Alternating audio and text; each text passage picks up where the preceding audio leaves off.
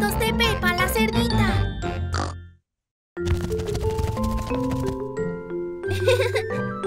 ¡Guau! Hoy, Peppa y sus amigos van de visita al Museo de Insectos. Síganme, por favor. ¡Squeak! ¡Insectos! Esta sala es de hormigas. Hasta tiene hormigas robóticas gigantes para ver. No se preocupen, no es real. Es un gran robot.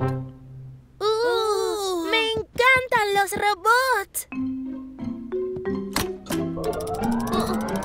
Las hormigas trabajan en equipo para llevarle alimento a su reina.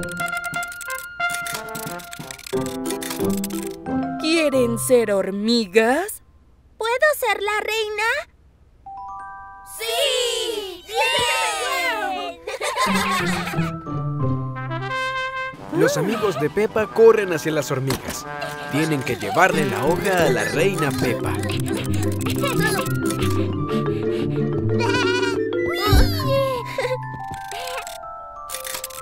¡Sí! ¡Bien! Muy bien, chicos. Trabajaron en equipo como las hormigas. Esta sala es de abejas. Hasta tiene trajes para disfrazarse.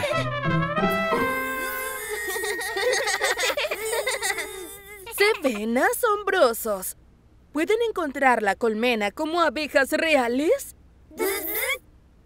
¿Listos? Ahora. Todos disfrutan de ser abejas, pero la colmena es un poco confusa. Están perdidos. Las abejas siguen el sol para hallar su camino.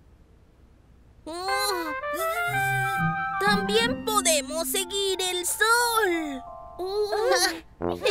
Todos siguen el sol para hallar el camino, tal como las abejas. Eso fue asombroso. La última sala tiene algo súper especial.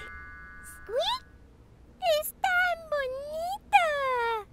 Nadie sabe qué es. Adentro tiene algo muy colorido. ¿Es un loro? Tiene alas grandes. ¿Un dragón? Y antes era una oruga.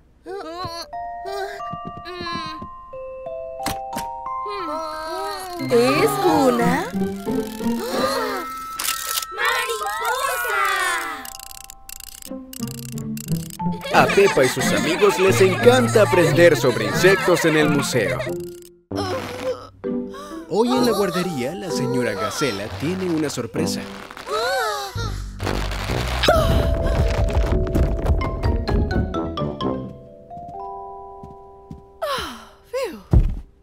¿Es Halloween otra vez? ¡Yo seré un mago! ¡Yo seré un árbol! ¡Squeak! ¡Yo seré un árbol mágico! No, niños. Las calabazas no solo son para celebrar Halloween. También se usan para celebrar un día especial en Estados Unidos, llamado Día de Gracias. ¿También puedo ser un árbol mágico en el Día de Gracias? No veo por qué no.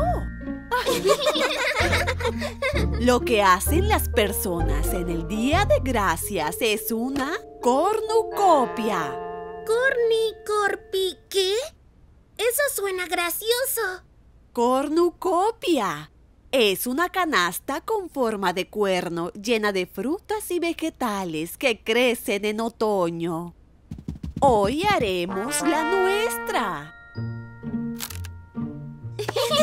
¡Gracias! Las frutas y los vegetales es algo por lo que estoy agradecida. Cuenta la leyenda que las cornucopias se rellenan mágicamente. ¿Esta se volverá a llenar? Temo que no. Los niños en la guardería crean su propia cornucopia de Día de Gracias con las cosas por las que están agradecidos. Estoy agradecido por las bellotas y las calabazas.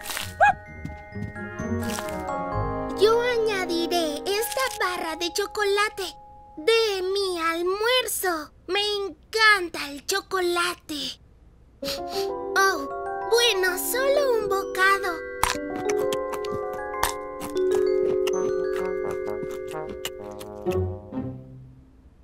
El envoltorio es la mejor parte.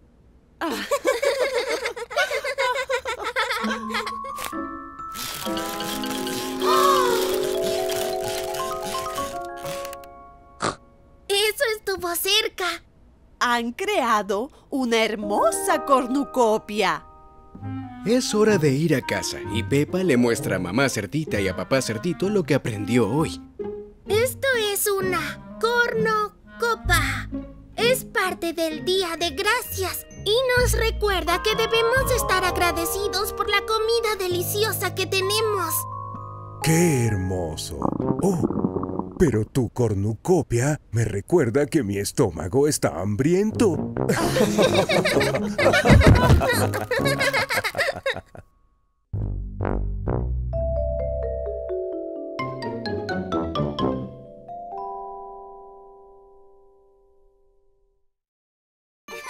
Es el día de San Valentín.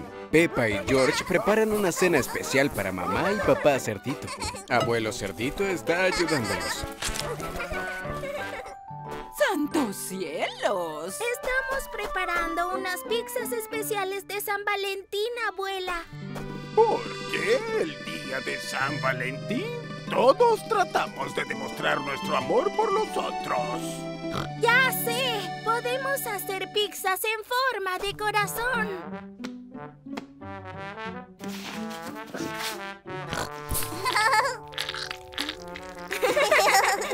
Ahora lanzamos y giramos la masa al aire, tal como lo hacen en Roma. Eso es en Italia, ¿saben?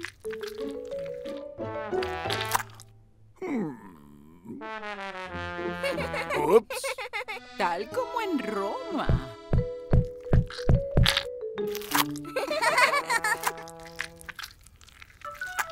Nosotros podemos añadirles algunos vegetales del jardín. Mamá y papá cerdito no saben qué ocurre allí. Pepa y George están recolectando vegetales. Las pizzas tendrán muchos condimentos. Oh. Llevemos los vegetales a la casa. Pepa y George añaden vegetales a las pizzas.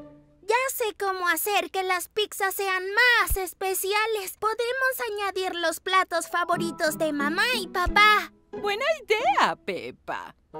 ¿Cuáles son sus platos favoritos?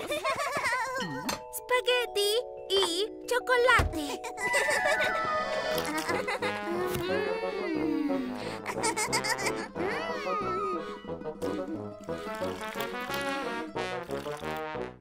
Hagamos que las pizzas se parezcan a mamá y papá. Pepa y George dibujan caras con los condimentos.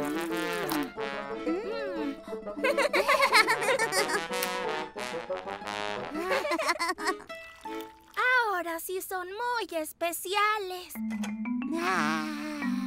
¡Ay, Jorge!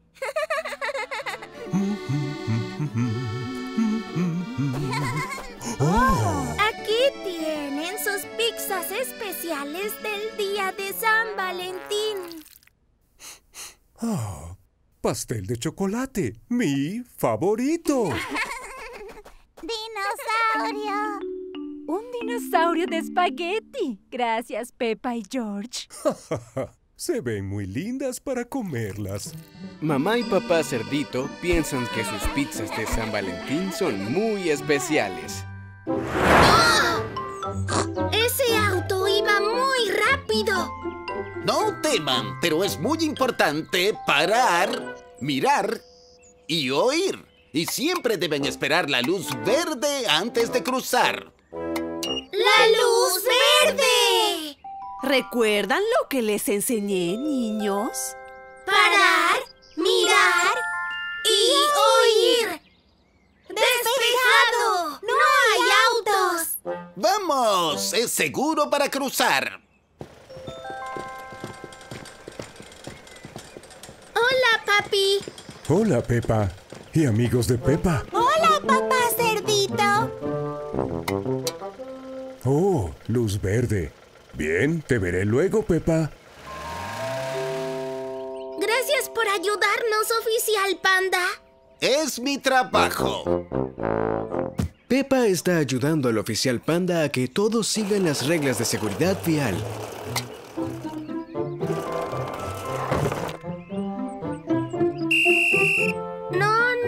No. Emily, debes ir de tu lado de la calle. Lo siento, Pepa. La rueda se atascó. Te ayudaremos. ¡Wiu, wiu, wiu! La calle debe ser segura para autos y personas. Pedro no ha visto que la luz verde cambió a rojo. Pedro, la luz roja significa no avanzar. Gracias, Pepa. Es mi trabajo.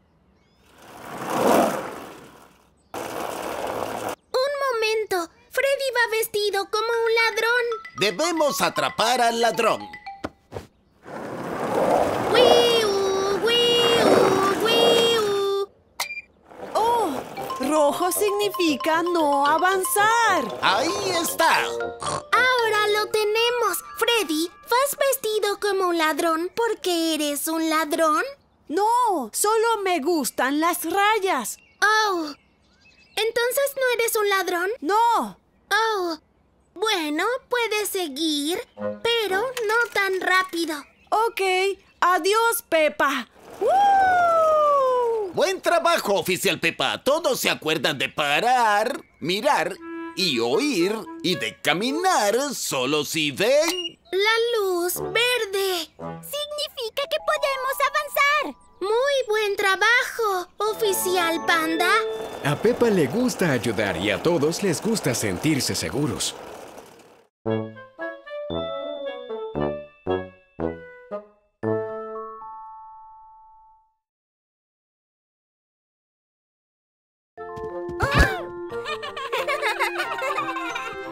Pepa y Susi Oveja decidieron ponerse la ropa al revés.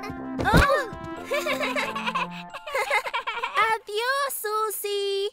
Adiós, Pepa. Pepa, Susi, ¿por qué se pusieron la ropa al revés? ¿Y por qué están caminando al revés? Porque hoy es el día del revés. Decimos y hacemos todo al revés. No, no lo hacemos.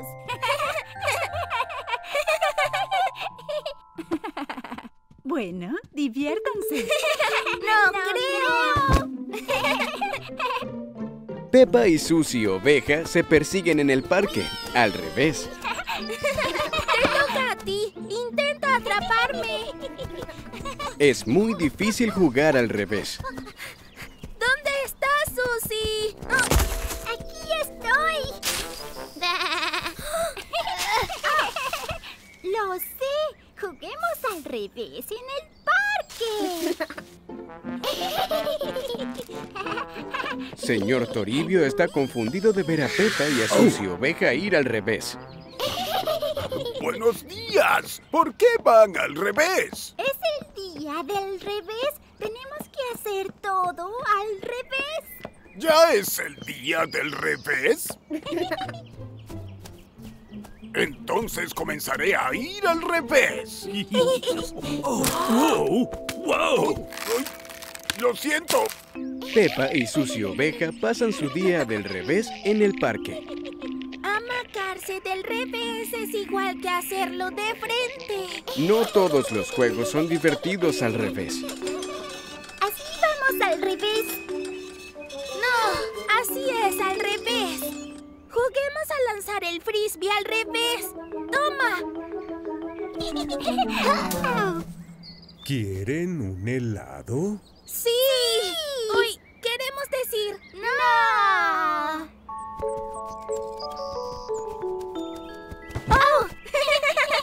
Veo que tienen un gran día del revés. Comeré mi helado al revés. Ay. Para abajo no es lo mismo que al revés. Es muy confuso. Me parece que el día del revés ya terminó. Pepa y Susi Oveja disfrutaron su día del revés, pero están contentas de que ya no todo está del revés. ¡Guau! ¡Día de nieve! ¡Allí vamos! Pepa está emocionada por ir a jugar en la nieve. ¡Allí vamos! Pero Candy no se ve tan contenta. ¡Miau! ¡Hace mucho frío! La nieve siempre está fría. Es parte de la diversión. No pensé que sería tan fría. ¿No quieres jugar adentro? ¿Con calor? Oh, pero quiero jugar en la nieve. Pepa y Candy no saben qué hacer. Ya sé. ¿Por qué no jugamos afuera y luego adentro? Y vemos que es más divertido. ¡Sí! Me parece una gran idea. Pepa y Candy hacen un muñeco de nieve. Es muy alto. ¡Eso fue divertido! Solo le falta un gorro de lana. ¡Miau! Creo que es hora de ir adentro y calentarnos. Pepa y Candy construyeron una cueva de almohadas. Es acogedora y cálida. ¡Listo! ¡Está terminada! ¡Es perfecta! ¡Fue una gran idea! ¡Uf! ¡Hace mucho calor aquí! ¿Por qué no jugamos en la nieve para enfriarnos? Pepa y Candy pasan el día jugando muchísimos juegos. Andan en trineo. ¡Sí!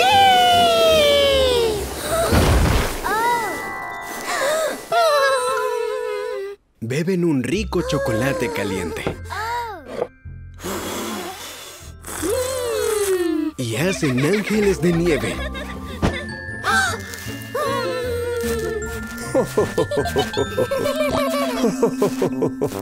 Incluso corren una carrera en la casa. Y otra afuera. ¡Miau! Pero no pueden decidir qué prefieren. ¡Ya probamos todo! Hola, Pepa. Hola, Candy. ¿Por qué tienen caras tristes? No encontramos ningún juego que sea divertido adentro y afuera. Eso no es fácil. ¡Ah! ¿Qué tal si comen unos deliciosos helados de fruta? Están hechos de nieve muy fría. Son perfectos para disfrutar en un lugar cálido. Gracias, señorita Liebre. ¡Wow! ¡Gracias! Pepa y Candy deciden que ese es el mejor plan. Pepa y Rebeca están construyendo un fuerte de almohadas. ¡Cuidado! ¡No te caigas encima! ¡Casi! ¡Lo tengo! ¡Wow! ¡Squeak! ¡Lo logramos! Ahora debemos decorarlo adentro.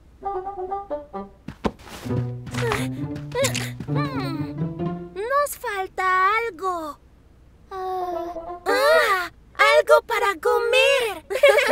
¡Mami! ¡Qué hermoso fuerte de almohadas! ¿Puedes traernos algo para comer, por favor? ¡Claro! Volveré enseguida. ¡No se vayan! Imaginemos que el fuerte es muy grande por dentro. ¡Guau! ¡Tómala, Pepa! Imaginemos que el suelo rebota como un trampolín. ¡Mira cómo rebota! ¡Oh, no! La pelota rebotó hacia allí. ¡Saltemos tras ella! suelo es verde. Imaginemos que es pegajoso. La pelota no está aquí. ¿Estará por allá? Esta habitación es azul. Imaginemos que hace frío. Allí está la pelota. ¡Bravo! ¡Salgamos de aquí! ¿Dónde está la salida? Pepa, ¿dónde estás?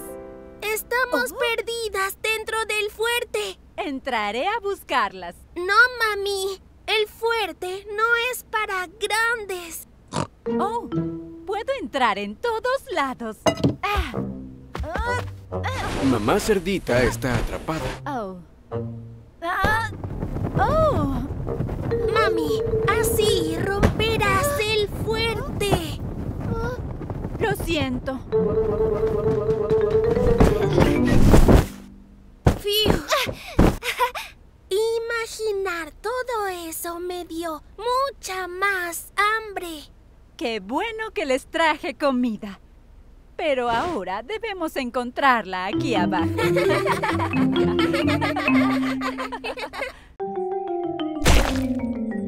Ups. Pepa y sus amigos se reúnen para ver el partido final de la Copa de Fútbol. ¡Santo cielo! La torta está destruida. ¡Oh, no! ¡La torta de trofeo! Lo siento mucho, mamá Cerdita. Está bien, tendremos que hacer una nueva. Solo tenemos 10 minutos antes de que comience el partido. ¡Manos a la obra! ¡Al supermercado! Muy bien. ¿Quién quiere jugar al fútbol? ¡Sí! No tenemos mucho tiempo, así que nos dividiremos las tareas.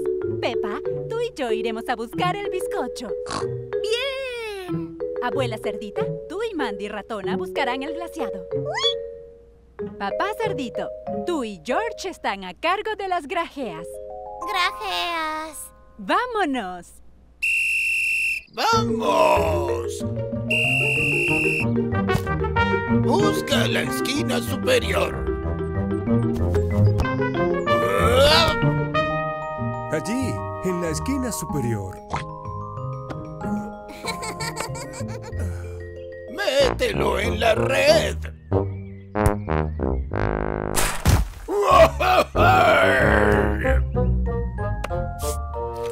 ¡Bien hecho! Ponlo en la canasta. Puedo atrapar 3 pelotas a la vez. ¡Ja! Necesitaremos 3 bizcochos, Pepa. ¡Wow! ¡Fiu! Bien hecho, equipo. Tenemos todos los ingredientes. Volvamos a casa y preparemos el pastel. Todos están muy ocupados con la nueva torta.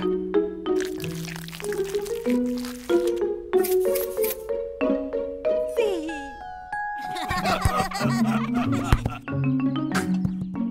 ¿Cuántos goles marcaron? ¿Fueron 100 o serían 101? ¡Hicimos una nueva torta! ¡Bien! Justo a tiempo. El partido está por comenzar. ¡Bien! ¡Uehey! Hoy es día de San Valentín. A papá Cerdito le encanta este día. ¡Espléndido! Debemos decorar para la gran sorpresa de mamá Cerdita. ¡Qué gran sorpresa! Haremos una sorpresa especial de San Valentín para cuando mamá Cerdita llegue a casa. Así que manos a la obra. ¡Bien! Pepa y George se divierten creando decoraciones para San Valentín. Y papá Cerdito se divierte mientras las cuelga. ¡Ajá! Pero papá Cerdito no es muy cuidadoso. Y ¡tarán! ¡Tarán! Perfecto. Ahora, ¿qué sigue?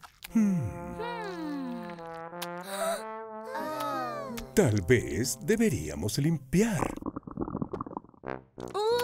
Antes preparemos panqueques de San Valentín. Ah. Pepa, George y papá Cerdito cocinan corazones de panqueque. Y ahora lo más divertido, a batir. ¡Qué divertido! A Pepa le gusta batir. A Pepa le encanta batir. ¡Oh, cielos! ¡Oh! ¡Cuidado! Si ensuciamos mucho, no nos quedará mezcla para hacer panqueques de San Valentín. ¡Ajá!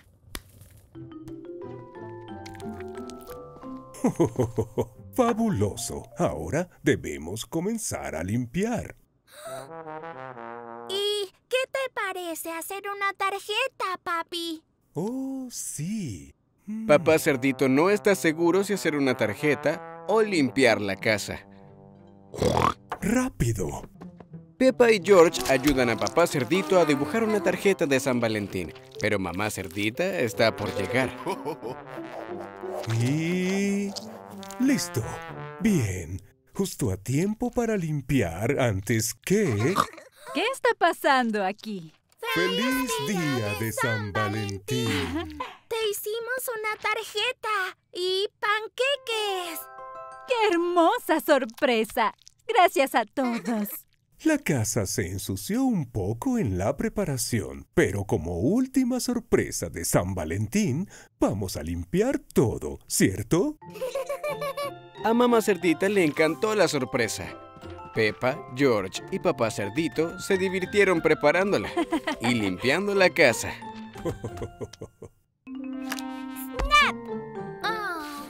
Pepa está jugando con sus amigos.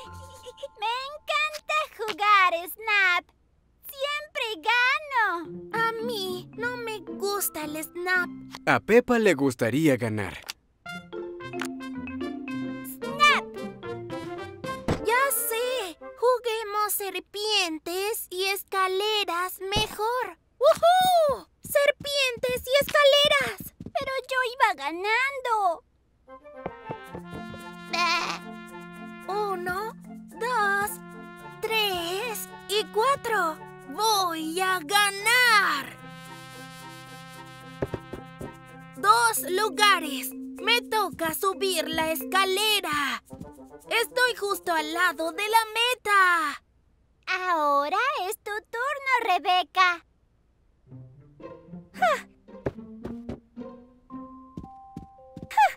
¡Cielos! Rebeca no ganará si baja la serpiente. ¡Ya sé! ¡Hagamos una carrera de canicas! ¡Me encantan las canicas! ¡Canicas! Pero estaba por ganar. 2. ¡Sí! ¡Sí! Mi canica rosa va ganando. Ya sé. Juguemos a llenar al loro. Me encanta ese juego. Pero mi canica va ganando. ¡Va a colapsar! ¡No puedo ver! Ya sé. Juguemos a Snap otra vez.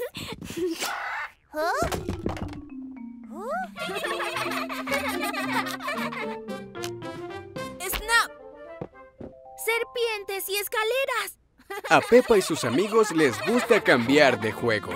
De hecho, les gusta tanto que se olvidaron quién va ganando.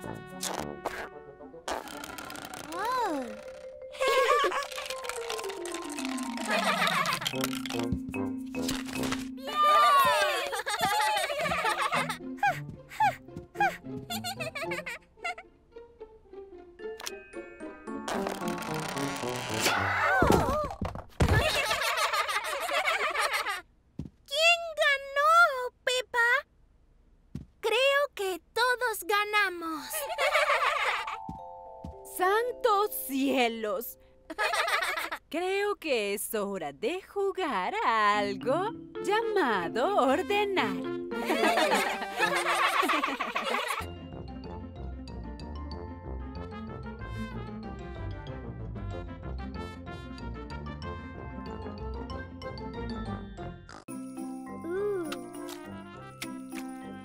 Se siente muy blando. Pepa y sus amigos tienen muchos juegos para hoy. Parece gelatina. ¡Correcto! Ajá. Parece una... ¿banana? ¡Es correcto!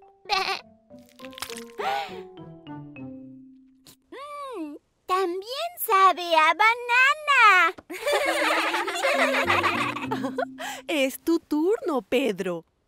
Pero no quiero tocar algo esponjoso. No pasa nada. Lo nuestro estaba delicioso. ¡Oh! Es frío y de metal. ¿Es una llave? ¡Sí! Muy bien, Pedro. ¡Sí! Es una de las llaves de la caja misteriosa. Deben encontrar 2 o más para desbloquear el premio. ¿Cómo las encontraremos, señora Gacela? Con los otros juegos, claro. Estas son piñatas. Encontrarán sorpresas geniales adentro. ¿Y cómo lo haremos? Deben romperlas con estos bates blandos. ¡Bien! Está llena de nieve. Esta también.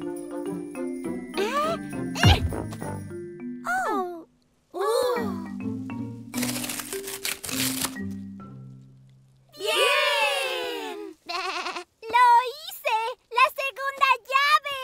Solo les queda una. ¡Me encanta este juego!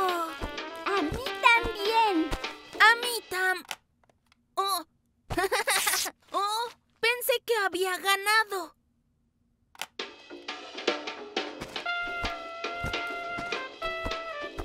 Esta canción es muy larga.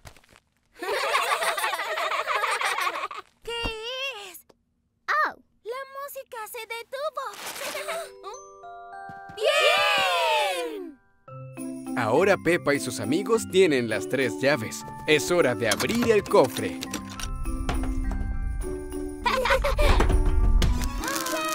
¡Galletas de Navidad! ¡Yum! ¿Lo hiciste, Pepa? Lo hicieron todos juntos, Pedro. ¡Bien!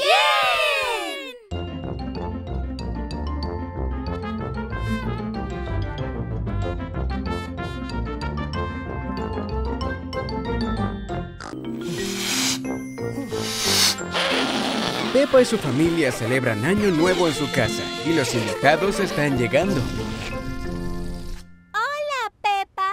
¿Te quedarás despierta hasta la medianoche? Yo dormiré una siesta. Así veo los fuegos artificiales.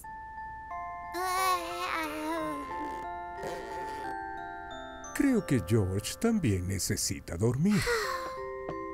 ¿Quieres dormir, Pepa? No, mami. Ya somos grandes como para quedarnos hasta la medianoche. Vamos a jugar a mi habitación.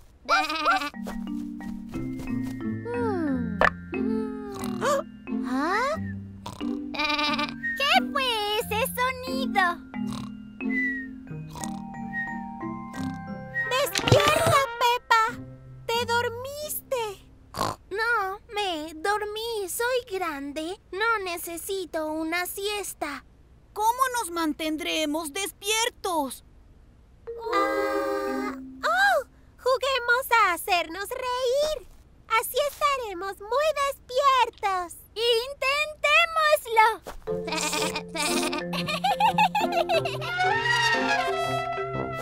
¡Oh! Ya sé que nos mantendrá despiertos.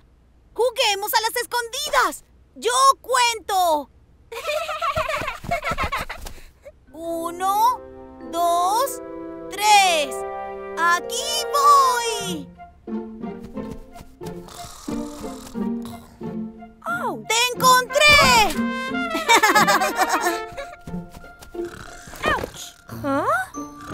¡Te encontré!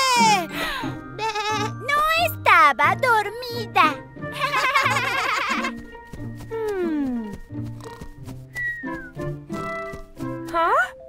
¡Aquí estás, Pepa! ¿Qué? No estaba dormida. Pepa y sus amigos piensan otra forma de mantenerse despiertos. Busquemos algo para comer.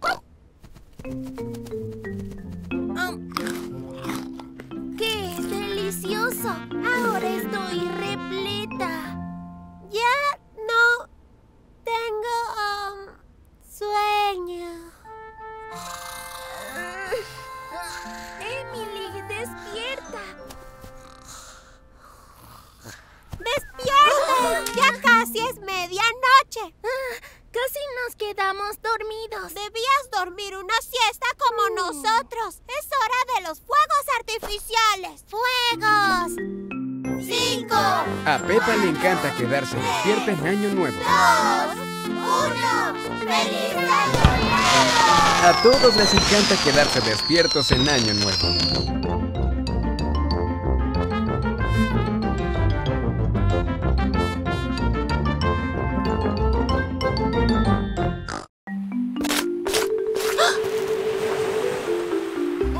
Pepa y Emilia Elefanta están divirtiéndose en la playa. Les encanta el agua. Mira, Emilia, soy un pez. Plop, plop, plop. Tengo una idea.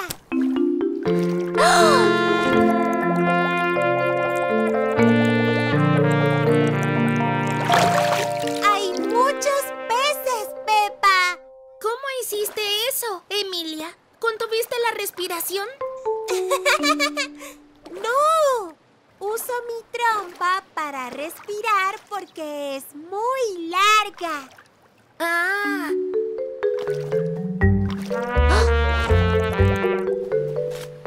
¿Qué pasa, Pepa? Quisiera tener una trompa como Emilia. Así podría respirar bajo el agua y ver peces. ¡Ya sé! ¡Ven conmigo, Pepa! ¡Tarán! Este tubo va en tu boca para poder respirar bajo el agua. ¿Como la trompa de Emilia? Como la trompa de Emilia. ¿Por qué tu voz suena así, Pepa? Es por el snorkel. Con esto puedo respirar bajo el agua como tú. ¡Mira! ¡Espera, Pepa!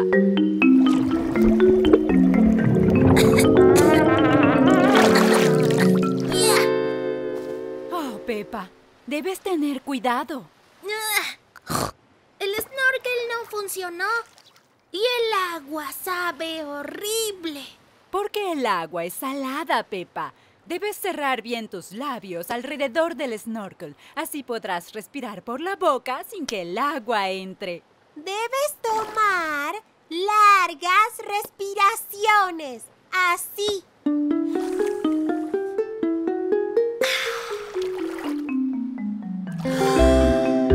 Pepa practica tomar largas respiraciones. ¿Quieres intentar otra vez? Bueno.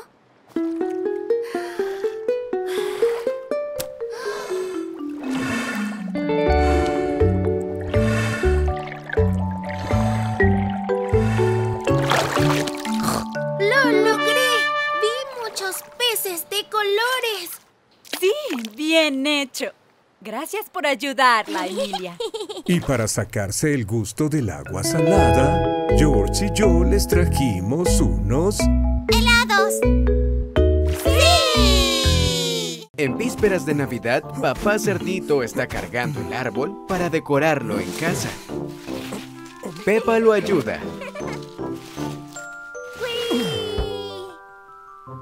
¡Qué alivio! ¿Pepa? ¡Oh!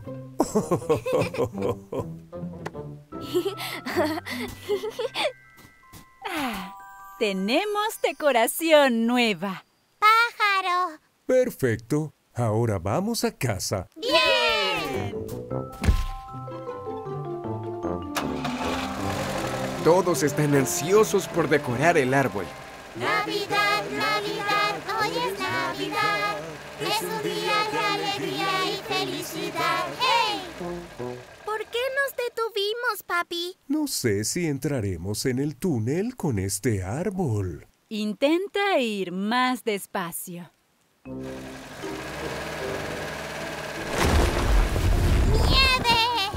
¡Oh, no!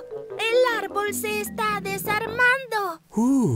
Tendremos que tomar el camino largo. ¡Feliz Navidad a todos! ¡Feliz Navidad a todos! ¡Feliz Navidad a todos! ¡Y Año Nuevo también! ¿Por qué el auto rebota tanto?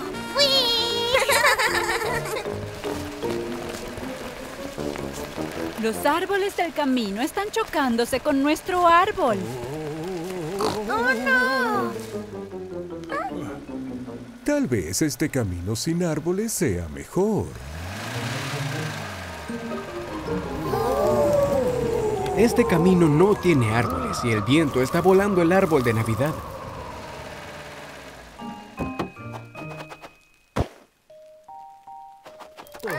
¡Cielos!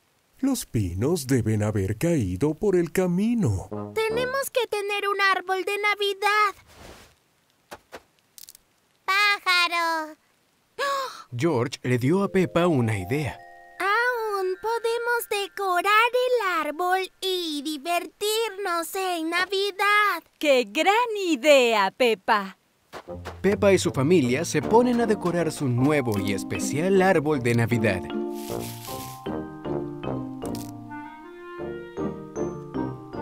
¡Bien! ¡Luce hermoso! A este pájaro también le gustó el árbol de Navidad. ¡Pájaro! ¡Perfecto, Pepa! Los pájaros también celebrarán Navidad. A los pájaros les encanta su nuevo árbol. A todos les encantan los árboles de Navidad. ¡Ho, ho, ho!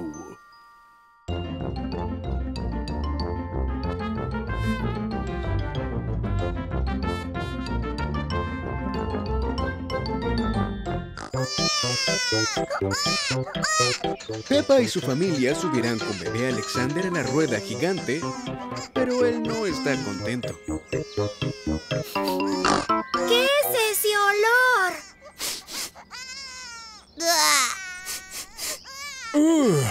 Es bebé Alexander. Hay que cambiarle el pañal. Pero estamos primeros en la fila de la rueda. Todos cúbranse las narices. ¡Mu! ¡Esta rueda gigante huele horrible! Lo siento, Pepa, pero es nuestro deber cuidar a bebé Alexander. Si ayudamos ahora, jugaremos luego. Sí, bebé Alexander necesita ayuda. Así se habla. Encontremos un sitio donde cambiar pañales. ¡Oh! Así está mejor. Aquí no. ¡Oh! Aquí tampoco.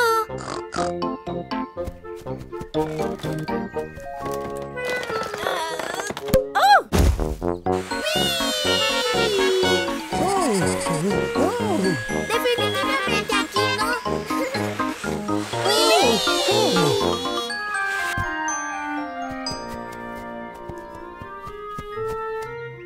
Aquí. ¡Bien hecho, Pepa! Hallamos un sitio para cambiar pañales.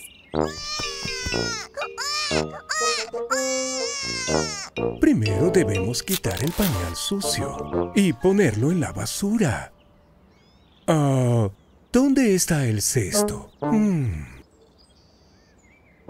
Aquí está, papi.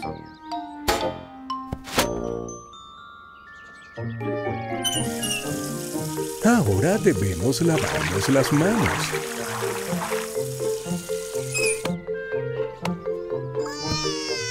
Poner un poco de crema.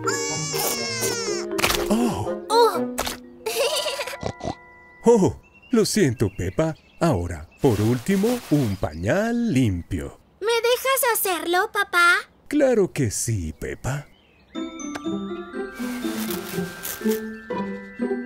Listo, mucho mejor. Fue muy divertido. Nunca había cambiado un pañal antes. Lo hiciste muy bien, Pepa. ¿Sabes qué es más divertido que cambiar un pañal? ¡La rueda gigante! Pepa está divirtiéndose en la nieve con sus amigos. ¡Qué frío! Pero parece que cada juego los llena de nieve fría.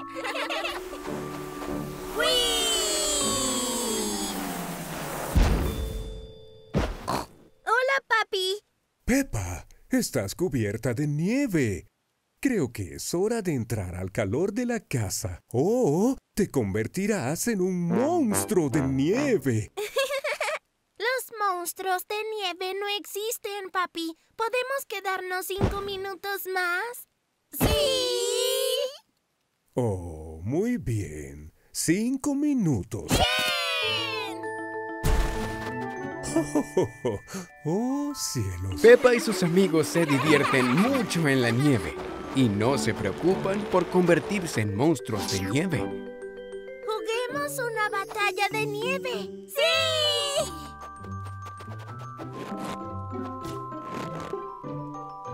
¡No podrás alcanzarme, Pepa!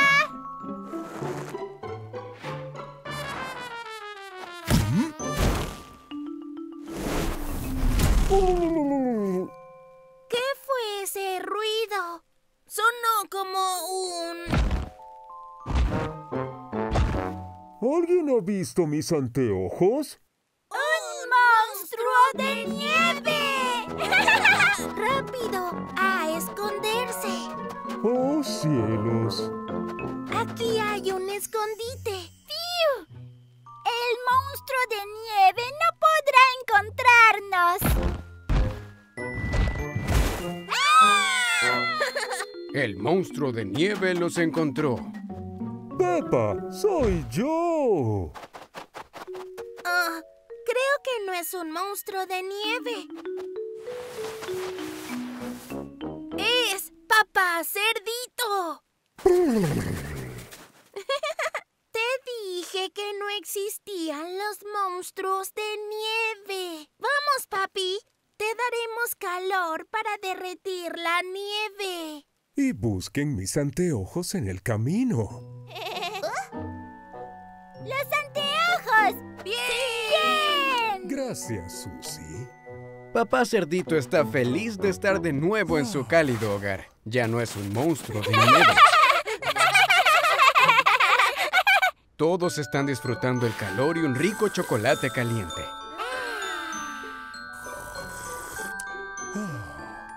Hasta los monstruos de nieve aman el chocolate.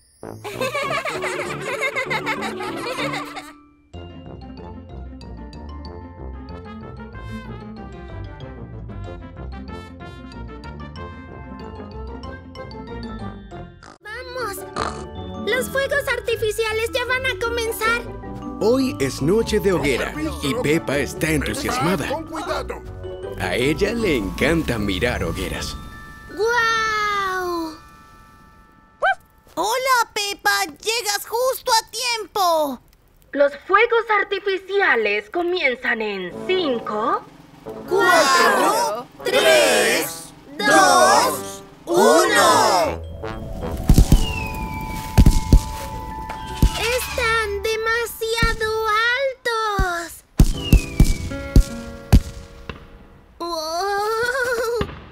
Peppa piensa que los fuegos artificiales suenan muy fuerte. Su sonido es muy fuerte, abuelo. ¡Vaya cielo! ¿Por qué no nos alejamos un poco? Se oirán más bajos si estamos más lejos. Iremos hacia atrás, donde los fuegos no se oigan tan fuertes. ¡Buena idea! ¡Iremos con ustedes! Permiso, por favor. ¡Con permiso! ¿Así está mejor, Pepa? Sí. Gracias, Dani. Bien. Ahora podremos disfrutar de las bellas formas de los fuegos. Hay muchos colores. Rojo y azul. ¡Y verde! ¡Ah! ¡Y amarillo! Peppa se está divirtiendo mucho con el espectáculo. Llegó el momento del gran fuego artificial. Sujeten bien sus sombreros. ¿Gran? ¿Eso significa más fuerte?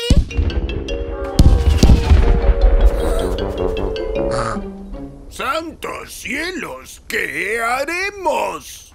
No podemos ir más atrás. Debemos volver a casa. Pero quiero ver los fuegos artificiales. Solo que no quiero oírlos. ¡Te entiendo! A veces, el garaje de mi abuelo también es muy ruidoso. Y uso estos.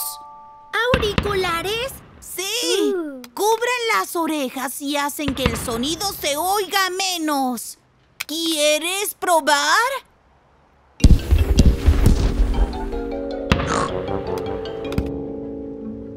¡Guau! ¡Mucho mejor! ¡Gracias, Dani! No hace falta gritar, Peppa. No nos dejas oír los fuegos artificiales.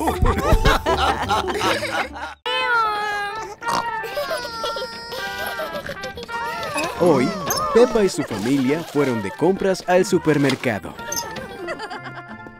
¡Adiós, supermercado! ¡Supermercado! ¿Es un robot? No, Peppa, es una máquina expendedora. Pones dinero para comprar lo que está dentro. ¿Podemos comprar algo del robot, por favor? Está bien, podemos elegir una cosa, algo especial. ¡Sí! Peppa está emocionada por comprar algo de la máquina expendedora. Toma, Peppa. ¡Adiós, moneda! Ahora presiona el botón que coincide con lo que deseas. Me gustaría tomar un jugo de naranja. ¡Aquí está! ¡Bien! ¡Delicioso! ¡Dinosaurio! George quiere una galleta con forma de dinosaurio. Aquí tienes, George. Ahora presiona el botón con el dinosaurio. ¡Dinosaurio!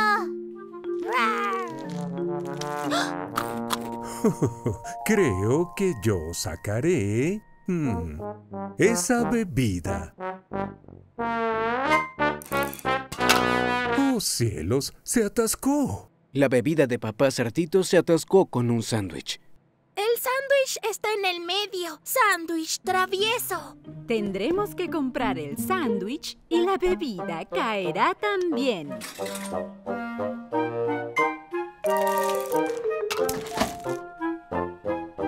Oh, otra vez se atascó. Piña traviesa.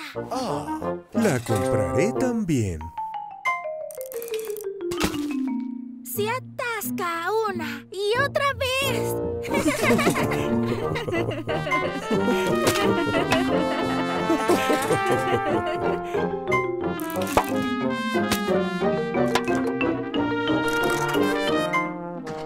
La bebida por fin llegó al final de la máquina. ¡Bien! Por fin tengo mi bebida. ¡Oh, no! Mi bebida se llenó de burbujas. ¡Pobre papi! ¿Por qué no escoges algo más de la máquina expendedora? Buena idea. Oh, la máquina expendedora está vacía. ¿Por qué compramos todo lo que había?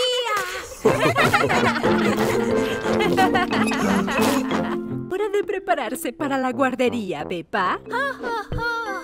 Oh, hola, Santa. ¿Ya volviste? Hoy es el primer día de guardería de Pepa después de Navidad. No, mami, soy yo. Pepa no está lista para que termine la Navidad. Ay, Pepa, qué lindo disfraz, pero creo que no puedes llevarlo a la guardería. Pero me gusta disfrazarme de Santa. No quiero que la Navidad se termine. Es muy divertida. Lo sé, pero la guardería también lo es. Apresúrate y ve a preparar tu mochila.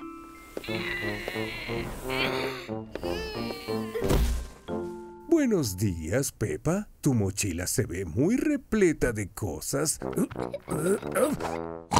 Y muy pesada también. ¡Oh! ¡Fiu!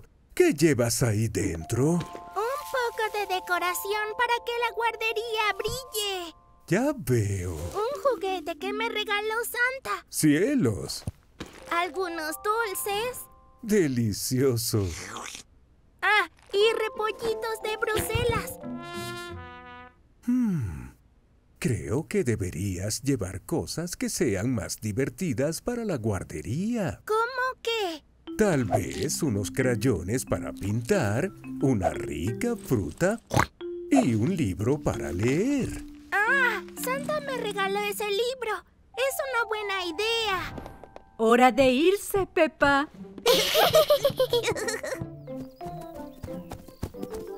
Ah, ¿podemos ir en trineo a la escuela? Me encanta ir rápido. No lo sé, Pepa. No hay nieve. El muñeco de nieve casi ni se ve. Hoy tendremos que ir en el auto, Pepa. Oh, está bien. Es triste que termine la Navidad, pero te prometo que la guardería será igual de divertida.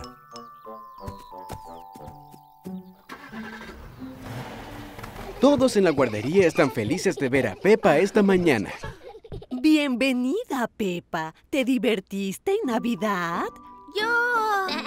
Hola, Peppa. ¿Quieres jugar a disfrazarte? Sí, me encantan los disfraces.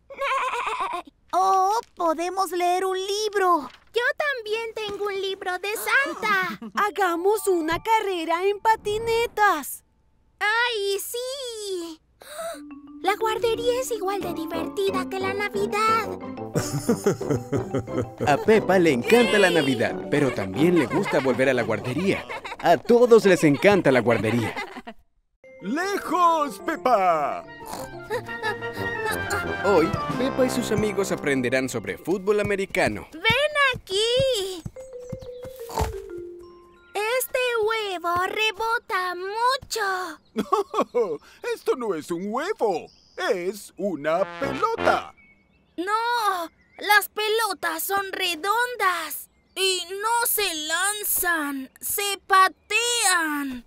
Esta es una pelota especial de Estados Unidos. Estas pelotas tienen forma de huevo. ¡Oh! Y se lanzan con la mano. ¡Juego del huevo! ¡Juego del huevo! ¡Juego del huevo! ¡Juego del huevo! Pepa y sus amigos tienen el uniforme de fútbol americano. Todos lucen muy bien. Sobre todo tú, Pedro. Todos los equipos necesitan una mascota. ¡Kikiriki!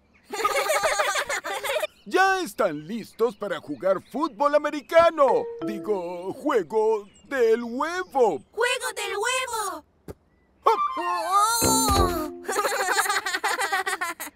Para marcar un punto en el juego del huevo, tienen que poder atrapar la pelota.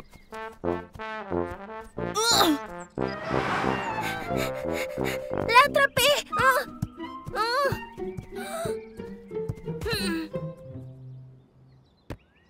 También pueden marcar puntos si patean la pelota dentro de estos postes.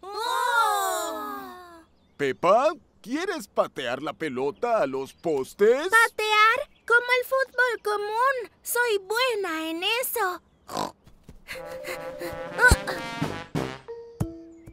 No sé si el juego del huevo es tan divertido como el fútbol común. Susie, ¿quieres intentarlo?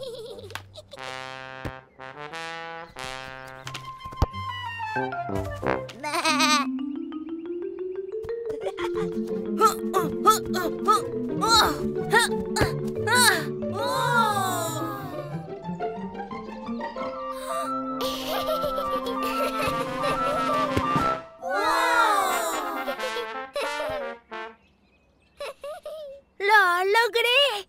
La mejor parte del fútbol americano, juego del huevo, es que después de marcar un punto, hay que bailar. A Pepa y sus amigos les encantó el juego del huevo. A todos les gusta. ¡Juego del huevo! ¡Juego del huevo! ¡Juego del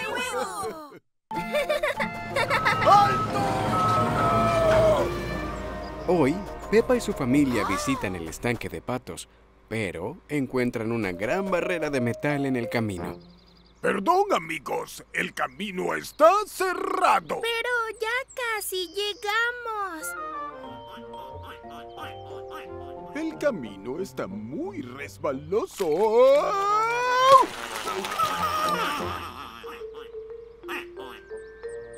Sigan los carteles de desvío que tienen una flecha roja.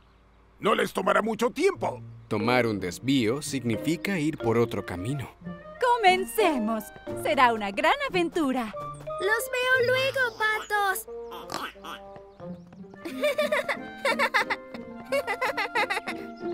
¡Aquí hay una! Pepa encontró la primera flecha roja. Aquí hay otra. ¡Ja!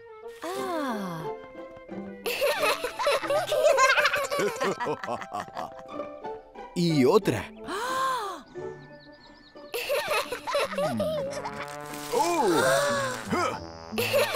Pero la segunda flecha cayó al suelo. ¡Despiértate, flecha roja! Nadie sabe por qué camino ir. ¿A la derecha o a la izquierda? El camino parece ir a la derecha. ¡Bien! ¿Estamos perdidos? No estamos perdidos, solo que no sabemos dónde estamos. Cuando no sabes dónde estás, tal vez estés perdido. ¡Miren! ¡Un pato! ¡Hola, pato! Disculpe, señor pato. ¿Sabe dónde está el estanque? Pero qué buena suerte. Enséñanos el camino. Es un camino de patos, papi. Debemos caminar como patos. Al estanque de patos, paso, paso, paso. Vamos a ver a los patos. Cuac, cuac, cuac. Al estanque de patos, paso, paso, paso. Vamos a ver a los patos. Cuac, cuac, cuac. Pepa y su familia llegaron al estanque. ¡Lo logramos! ¡Sí! Se tomaron su tiempo. Imagino que se divirtieron en el desvío. Sí, fue mucho más divertido. Y mucho menos resbaloso. ¡Cuac, cuac, cuac, cuac!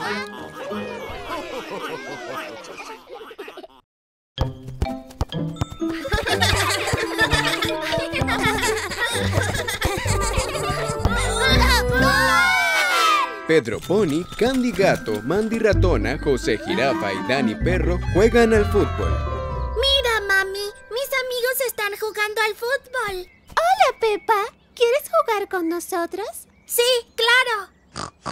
Quien marque el mejor gol gana el trofeo. A Pepa le encantan los trofeos brillantes. ¿Quieres unirte a nuestro equipo, Pepa? No, gracias. Jugaré sola. No deberías jugar sola, Pepa. Pero así tendré el trofeo para mí sola. Pepa jugará sola contra todos los demás.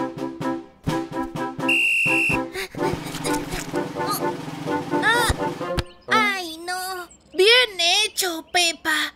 ¡Inténtalo otra vez!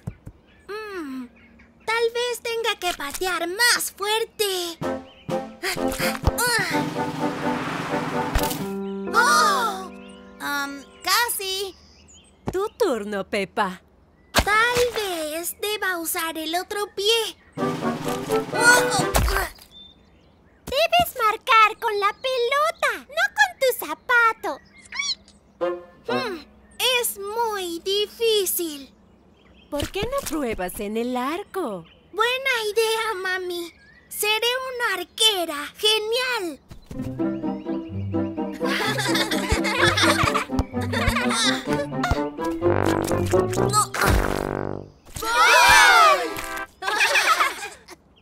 Mami, ¿por qué ellos pueden marcar un gol y yo no? Pepa, el fútbol se trata de trabajo en equipo. No puedes jugar como un equipo si no tienes uno para empezar. ¿Puedo unirme a su equipo? ¡Claro que sí! Tenemos otra camiseta justo para ti. ¡Hurra! ¿Y ahora quién jugará en el arco? Ahora tendrán que intentar ganarme a mí. ¡Sí!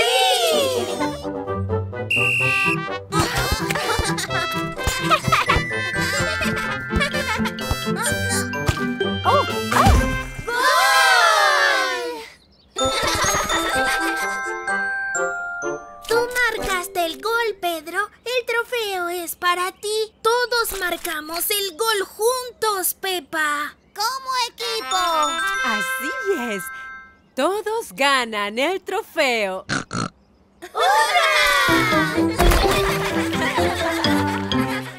Pepa y su familia vuelan en un avión.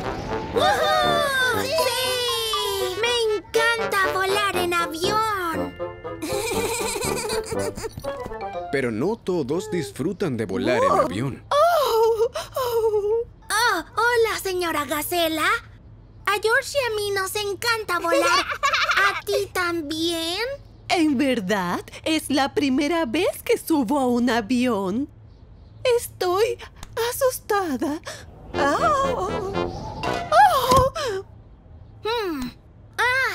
Ya sé qué hacer. Señorita Liebre, ¿puede hacer que el avión vuele muy, muy alto? No veo por qué no. Es muy divertido cuando el avión vuela alto, señora Gacela. Mire, estamos cerca del espacio.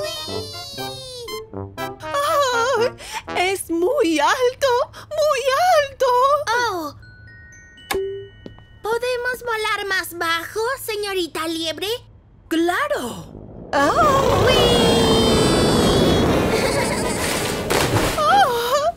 ¡Es muy bajo! ¡Muy bajo! Demos una vuelta en el aire.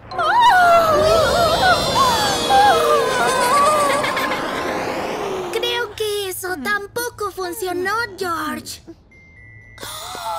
Mire, señora Gacela, esa nube tiene forma de pájaro. ¿La ve? Sí, la veo. Y esa parece una hermosa isla para relajarse. ¡Dinosaurio! No me gusta. Cerraré mis ojos hasta que esto se acabe. ¡Santos cielos! Hola, ¿quieren un cuaderno de actividades? Son divertidos. Sí, por favor. ¿Le gustaría pintar con nosotros, señora Gacela? Oh, sí, supongo que eso me distraerá. Peppa, George y la señora Gacela continuaron pintando durante el resto del vuelo. ¡Mira esto! Las líneas, los detalles. ¡Increíble! ¡Está excelente! ¡Oh! ¡Bien! ¡Llegamos! ¡Uy! ¿Ya? Me estaba divirtiendo. Y ya no tenía nada de miedo. ¡Se lo dije! ¡Volar es muy divertido! Gracias por ayudarme, Peppa y George. No puedo esperar a volar a casa.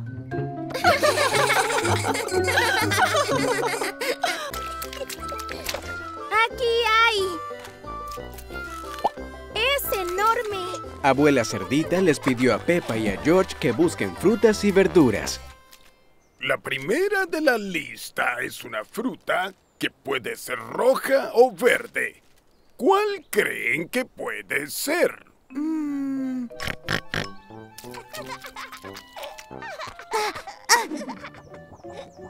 Jorge, no hay tiempo para comer. Debemos encontrar frutas para almorzar. Una manzana. Pueden ser rojas o verdes. Ahora hay que buscar un vegetal largo que es naranja y crocante. Yo sé. Rebeca Liebre siempre lleva zanahorias a la guardería. Son largas, naranjas y crocantes. Abuelo, ¿y los árboles de zanahorias? No todo crece de los árboles. Algunos vegetales crecen en la tierra. Yo te ayudo, Jorge.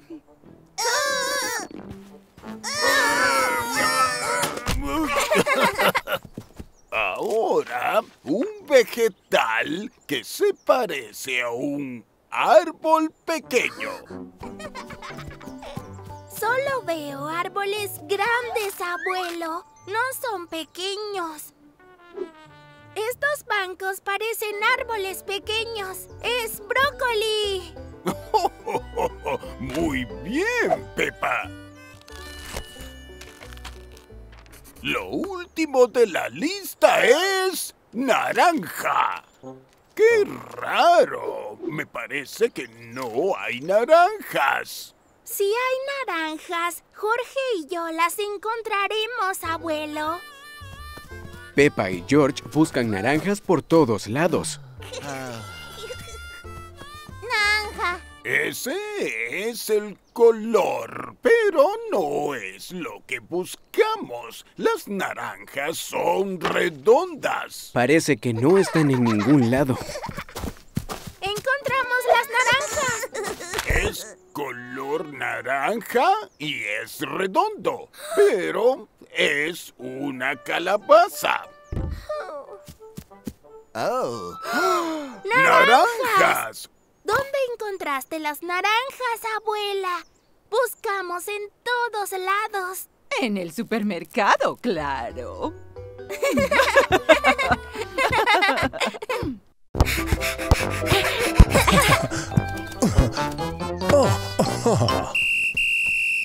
La mano va contra las reglas. ¡Oh!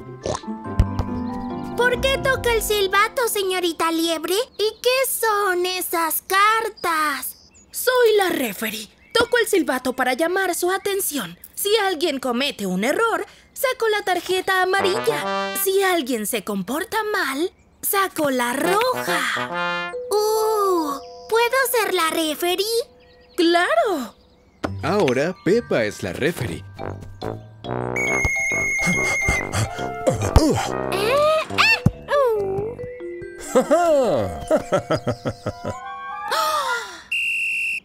¿Qué pasa, Peppa? Pateaste la pelota muy fuerte y Mandy no llegó.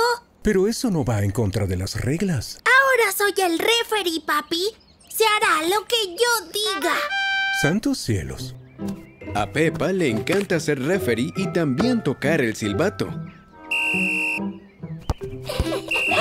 Tienes las cintas desamarradas.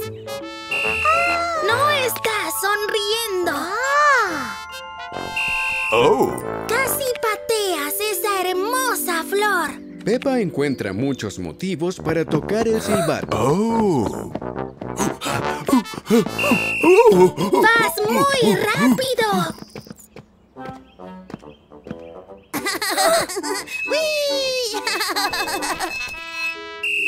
¡No te balancees tan alto!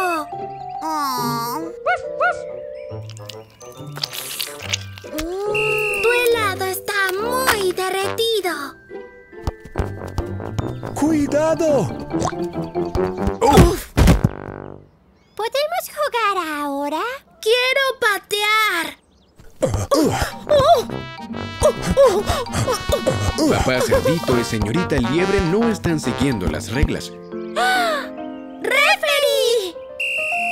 Este pato es muy dulce. ¡Referee, Pepa! Pepa se está divirtiendo tanto que se ha olvidado del partido de fútbol. ¡Ups! ¡Ajá! Papi, así no se juega al fútbol. Te estás comportando mal. Tendré que sacarte una tarjeta roja. Lo siento, Pepa. Supongo que nos dejamos llevar. Está bien, papi. Creo que es tu turno de ser referee.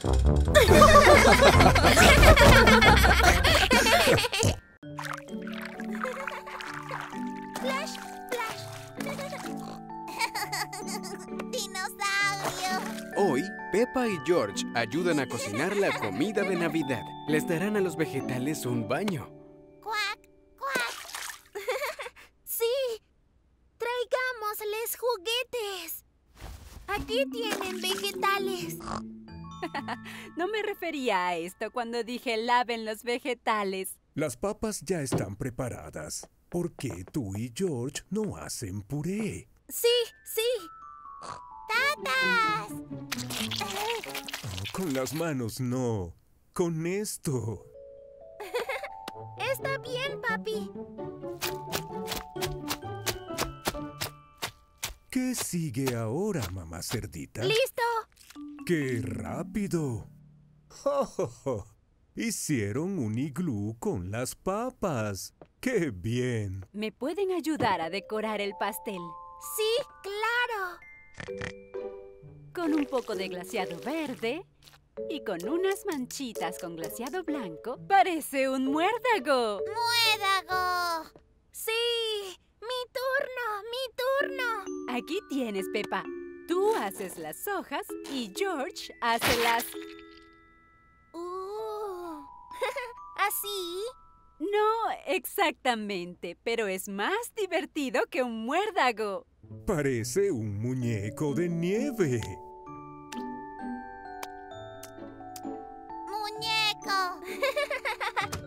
La abuela y el abuelo están aquí para la Navidad. ¡Feliz Navidad a ¡Oh, Dios! La comida de Navidad de Pepa y George se ve distinta a lo que esperaba la abuela Cerdita. Pepa y George ayudaron a preparar la comida de Navidad. No solemos hacerlo así. No, pero es mucho más divertido. Pepa y su familia disfrutan de una hermosa cena de Navidad.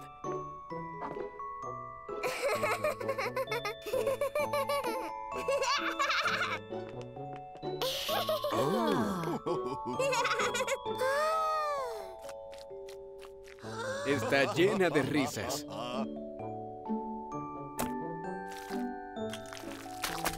Y algunas tradiciones nuevas. ¡Feliz Navidad a todos! ¡Feliz Navidad!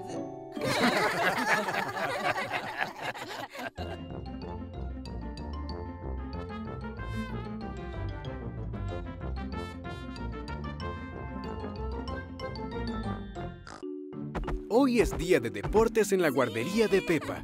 Hay un equipo rosa y otro azul. El ganador se llevará medallas doradas. ¡Voy a ganar! ¡Ups!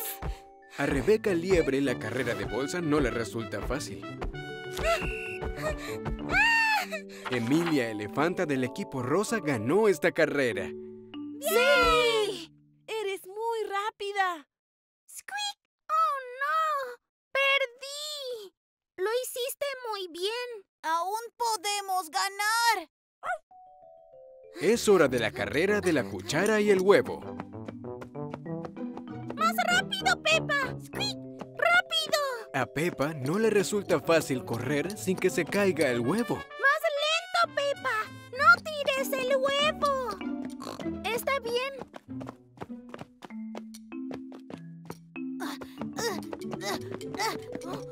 ¡Más lento, Dani! ¿Ah? ¡Pero no tan lento! ¡Lento! ¡Rápido! ¡Lento! ¡Más rápido!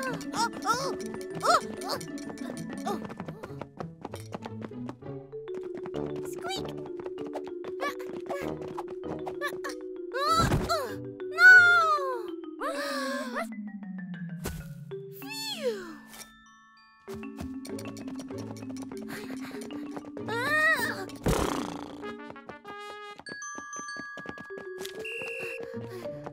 ¡Lo hicimos! ¡Ganamos la carrera! Los equipos están empatados. Ahora arrojarán el anillo. El equipo que emboque más anillos en el palo ganará este día. Un punto para cada equipo.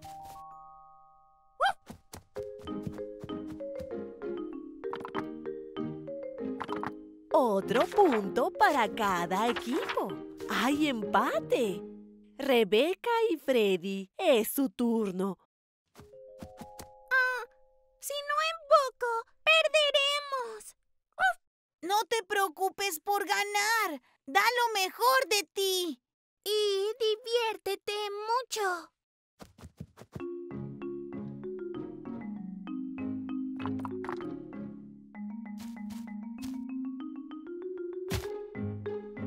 ¡Muy bien! ¡Sí! ¡Perdimos! ¡Squeak! Pero fue muy divertido. ¿Es verdad, Peppa? Muy bien, equipo rosa. Se llevan las medallas doradas. Y el equipo azul lo hizo muy bien. Así que se llevan las plateadas. Los equipos rosa y azul aman el día de deportes. A todos les gusta.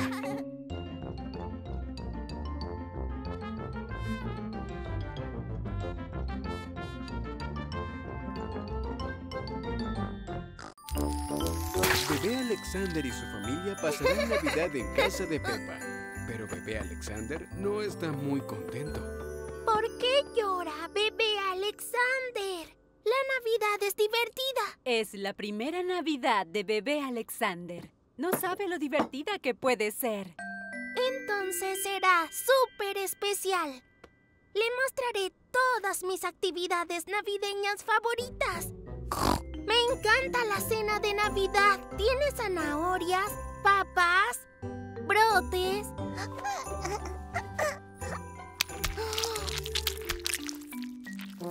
No, debes comerlo, no tirarlo. Probemos con otra cosa. Envolver los regalos es muy divertido. Hasta puedes ponerles un lazo. No, debemos envolverlos para que otras personas puedan abrirlos.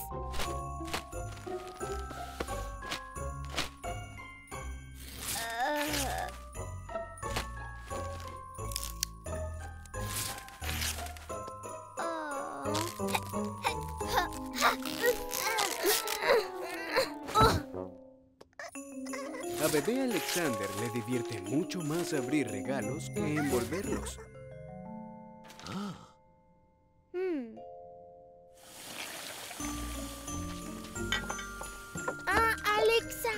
Alexander no le gusta la Navidad para nada. ¿No? Se divirtió contigo todo el día. Pero yo quería que sea súper especial. Pasar la Navidad con su prima es súper especial, Pepa. Pero hace todo al revés. Alexander es solo un bebé. Tal vez deberías buscar algo que sea fácil para él.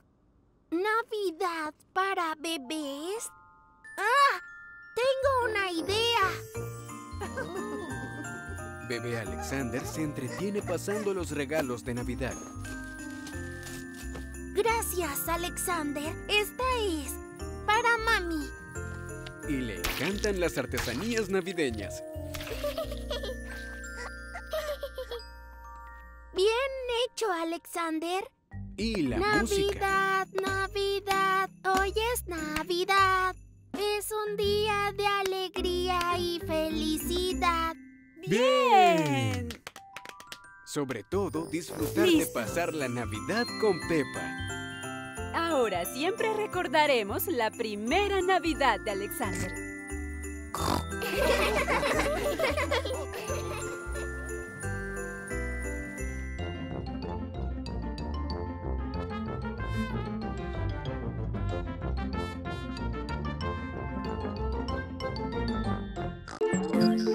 ¡Rebota, rebota, rebota! Emilia Elefanta está rebotando en su saltarín. ¿Por qué saltas en el arenero, Emily? Es mi resolución de año nuevo. ¿Qué es eso? Es un desafío que tienes que mantener por todo el año. El mío es saltar. ¡Rebota, rebota! Yo también quiero una resolución de año nuevo. Pepa y sus amigos establecerán sus propias resoluciones de año nuevo. Yo marcaré 1.000.000 de goles. 1, 2. Yo hablaré en jeringoso.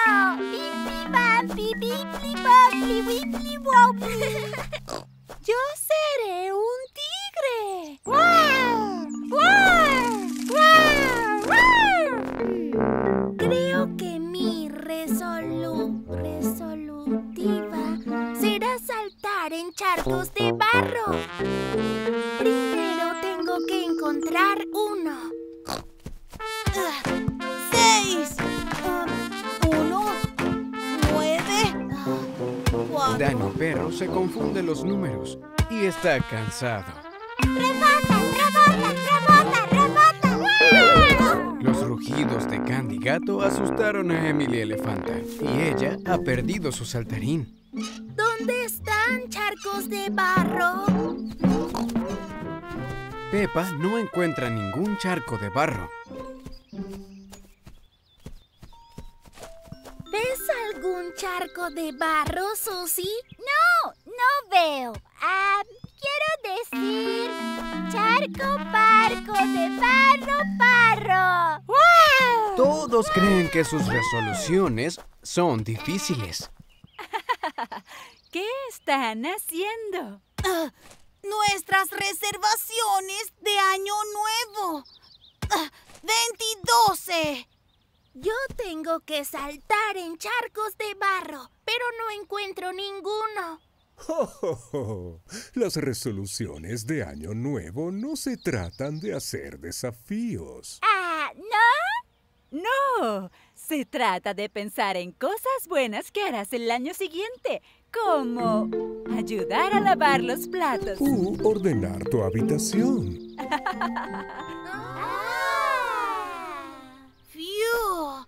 Eso parece más fácil que marcar 1.000.000 de goles. Habla por ti. 101, 102, 103.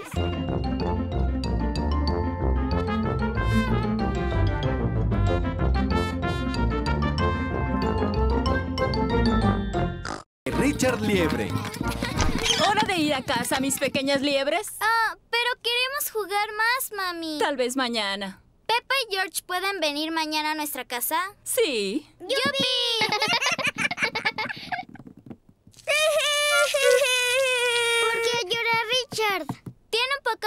para bajar las escaleras. ¿Por qué? No tenemos escaleras en nuestra casa. ¿Qué? ¿No hay escaleras? Así es. Ya lo verás mañana. Adiós. Adiós.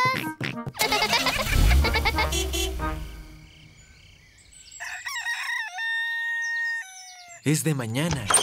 Pepe y George van a la casa de Rebeca Liebre hoy. Mamá Cerdita puede conducir y yo voy a leer el mapa. ¿Estás seguro, papá Cerdito? Porque siempre nos perdemos cuando lees el mapa. No, no nos perderemos. Muy bien. ¿Están todos listos? Sí, mamá Cerdita. Entonces, vámonos. Pepe y George están muy emocionados. Nunca han ido a la casa de Rebeca Liebre. Papi, ¿ya estamos cerca? El mapa dice que la casa de Rebeca Liebre está en la colina que sigue. No lo entiendo. Aquí es donde Rebeca Liebre debe vivir. Ya nos perdimos. Solo está este jardín de zanahorias. ¿Dónde podrá estar la casa de Rebeca Liebre? Hola a todos. ¡Rebeca! ¿Quieren jugar en mi habitación? ¿Tu habitación? ¿Pero en dónde está tu casa? Pepa no ve por ningún lado la casa de Rebeca Liebre. Esta colina es nuestra casa. Se llama Madriguera. Te mostraré. ¡Hasta pronto! ¡Hasta pronto! ¡Vamos! No tenemos escaleras. Tenemos túneles. ¡Wow! La casa de Rebeca es muy diferente a la de Pepa. Esta es nuestra habitación. ¡Wow! Tienen una cama, una ventana y una caja de juguetes como la de nosotros. Por supuesto. Me gusta tu casa. Desearía ser una liebre. Ya sé. ¿Les puedo enseñar a los dos cómo ser una liebre? Sí, por favor. Primero tienen que mover su nariz y chillar así. ¡Squeak, squeak! ¡Squeak, squeak! Muy bien, Peppa Liebre y George Liebre. A Pepa le gusta ser una liebre. A George le gusta ser una liebre. A las liebres les gustan las zanahorias. ¡Deliciosas! ¡Ñam, ñam, ñam, ñam! ¡Delicioso! A George no le gustan las zanahorias. Ni siquiera las probará. Ah, bueno, más para nosotros. Rebeca, ¿qué más les gusta hacer a las liebres? A las liebres les gusta brincar. Vamos afuera, les mostraré.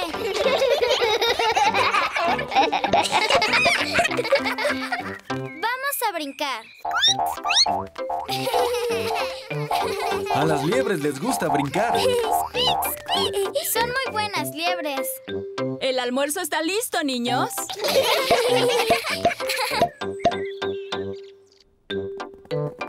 Mamá y papá liebres ya prepararon el almuerzo. Rebeca nos enseñó a cómo ser liebres. Entonces disfrutarán el almuerzo. Es nuestro favorito. Zanahorias. Deliciosas. Deliciosas. George no comerá zanahorias. Ay, George. Pensé que eras una liebre. Las liebres adoran las zanahorias. ¡Wow! George está comiendo una zanahoria. Y este es nuestro pastel favorito. Pastel de zanahoria. ¡Hurra! ¡Pastel de zanahoria! George ahora es una liebre de verdad.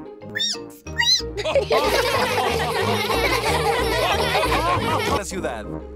Papi, ¿qué vamos a ver en el campo? Vamos a ver aves, árboles, flores y abejas. ¡Dinosaurio! No, George. No creo que veamos a ningún dinosaurio. Este es el comienzo del sendero. ¡Ya llegamos! ¡Hurra! Papá Cerdito, no olvides el almuerzo. Como si pudiera. Papi, ¿cómo sabemos hacia dónde ir? Fácil. El mapa dice que debe haber una señal para comenzar el sendero aquí. Bien hecho, papá Cerdito. Ay, no. Papá Cerdito olvidó el almuerzo.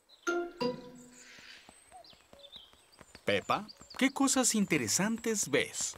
Solo árboles, árboles y más aburridos árboles. Pepa, no estás observando bien. Está bien, voy a observar muy bien y aún así no veré nada. ¡Oh! ¿Qué es eso? Pepa encuentra algunas huellas. ¿De quién son estas huellas? ¡Dinosaurio! ¡Ay, George! No son huellas de dinosaurio. Vamos a seguir las huellas para ver quién las hizo. ¡Sí! Shh. Tenemos que guardar silencio para que no asustemos a nadie. Sí, mami. George. Pepe y George siguen las huellas. Miren.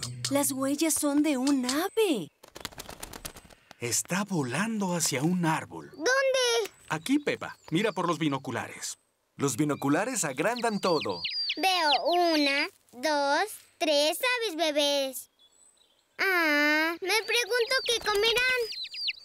¡Ah! ¡Están comiendo gusanos! ¡Qué asqueroso! George encuentra más huellas. ¡Qué huellas tan pequeñas! Las huellas son de hormigas. Ellas recolectan hojas para comer. ¿Van a almorzar ensaladas? Sí. Hablando de almuerzo, vamos a almorzar. ¡Oh, el almuerzo! Papá Cerdito, ¿dejaste el almuerzo en el auto o no? Sí, pero no hay problema. Solo regresamos al auto para comer. Pero, ¿hacia dónde está el auto? Mi mapa nos dirá. Por aquí. ¡Oh! ¿Quién puso ese árbol ahí? No viene en el mapa. Oh, Papá Cerdito, estamos perdidos, ¿verdad? Sí. ¿Y ahora cómo vamos a encontrar el auto? George encontró más huellas. ¡Qué huellas tan grandes! ¡Dinosaurio! Muy interesante. ¿Qué? ¿Acaso George encontró huellas reales de dinosaurio? No, estas son nuestras huellas. Y si seguimos todas las huellas, vamos a encontrar el camino de regreso al auto. Y nuestro almuerzo. ¡Hurra! Nada nos puede detener para encontrar nuestro auto. Estamos sanos y salvos. ¡Oh! No esperaba eso. Por suerte, traje la sombrilla. La lluvia está desvaneciendo las huellas. ¿Cómo vamos a encontrar nuestro auto? Y nuestro almuerzo. ¡Son los patos! Siempre aparecen cuando hay almuerzo. Lo siento, señores patos. No tenemos almuerzo por ahora. No podemos encontrarlo. ¡Ya sé! Señores patos, ¿nos pueden ayudar a encontrar nuestro almuerzo?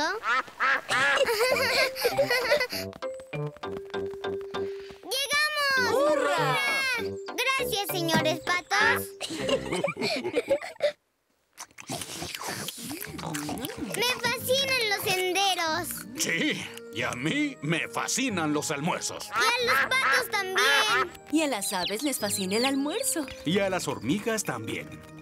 A todos les fascina el almuerzo.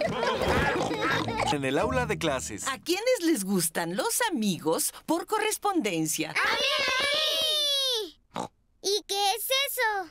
Es una niña o un niño que le escribe cartas a un amigo. Esta niña vive en Francia.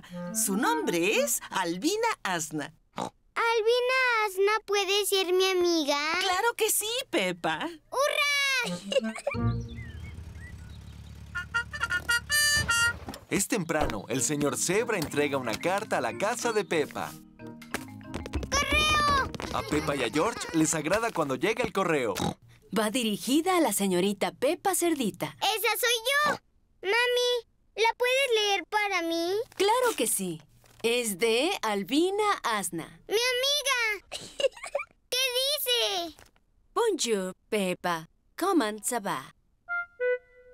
Mami, ¿por qué dices esas palabras graciosas? Es francés, Peppa. Significa hola, ¿cómo estás? ¿Y qué más dice, mami? Yo te ayudo. J'aime les princesses et jouer avec mis amis. ¡Eres muy listo! Soy experto en francés. ¿Qué significa? Papá limpia sus anteojos para que pueda ver mejor la carta. No está bien. No tiene sentido. Significa, me gustan las princesas y jugar con mis amigos. Eso era lo que iba a decir. Quiero hablar francés. Tal vez puedas hablar con Albina Asna. ¿Cómo? Su número está en esta carta. ¡Yupi!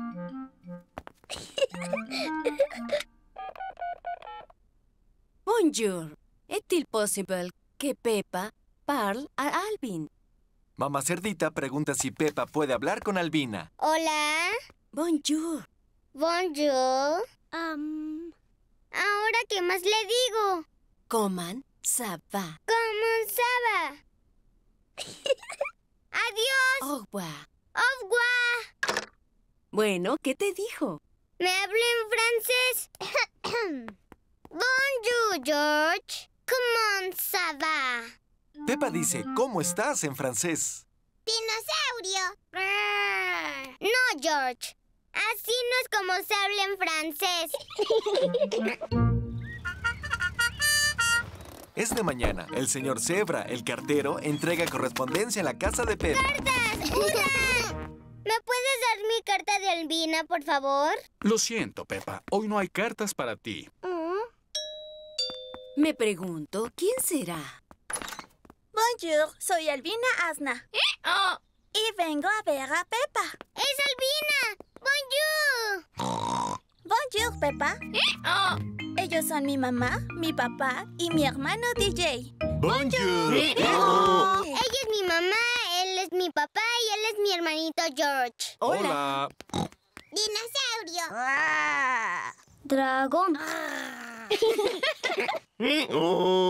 ¿Habla francés, señor Cerdito? Soy experto en francés. Ah, par le sport. J'adore l'équipe de football de París. Quelle est votre équipe de football préférée? Sí. Albina, podemos saltar en charcos de lodo. Albina no le entiende a Pepa. J'adore cette danse le flactu. Pepa no le entiende a Albina. Todo es tan diferente en francés, papi. Vamos, Pepa. J'adore cette danse le flactu. Eso era lo que te iba a enseñar. A eso le decimos saltar en los charcos de lodo. J'adore saltar en los charcos de lodo. A todo el mundo le fascina brincar en los charcos de lodo. Los abuelos. Hola, abuelo. ¡Abuelo! Hola, Pepa. Hola, George. Hasta pronto. Nos vemos. ¡Hasta pronto! ¿En dónde está la abuela? Hola, mis pequeños. Esa es la voz de la abuela. ¿Pero en dónde está? ¿Abuela? Aquí estoy. ¡Abuela! ¡Abuela! ¿Por qué la abuela está en el techo?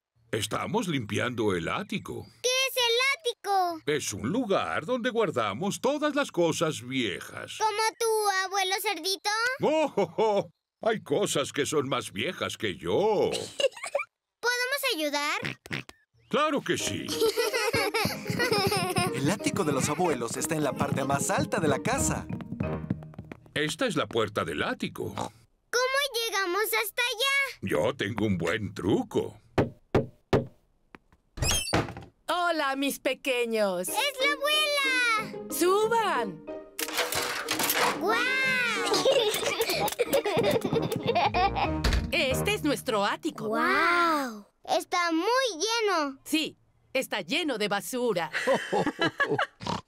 Pepa y George están aquí para ayudarnos a tirar algunas cosas. Bien, empecemos por tirar esta caja. ¡Oh, no! ¡Esa caja no! Necesitamos esto. Es mi barco en una botella. ¿Y esto? Ese es mi otro barco en una botella. ¿Y estas? Son mis otros barcos en botellas. Los necesito todos. Bueno, pero tenemos que tirar algo. ¿Qué te parece esta caja? ¡No!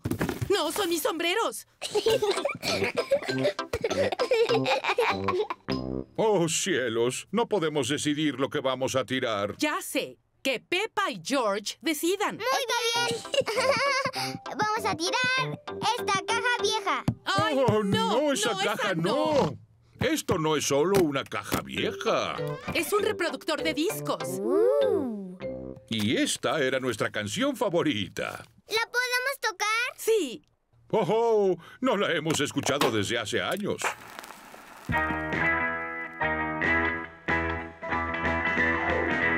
¡Oh! Esto me regresa en el tiempo. Vamos, Peppa y George, bailemos.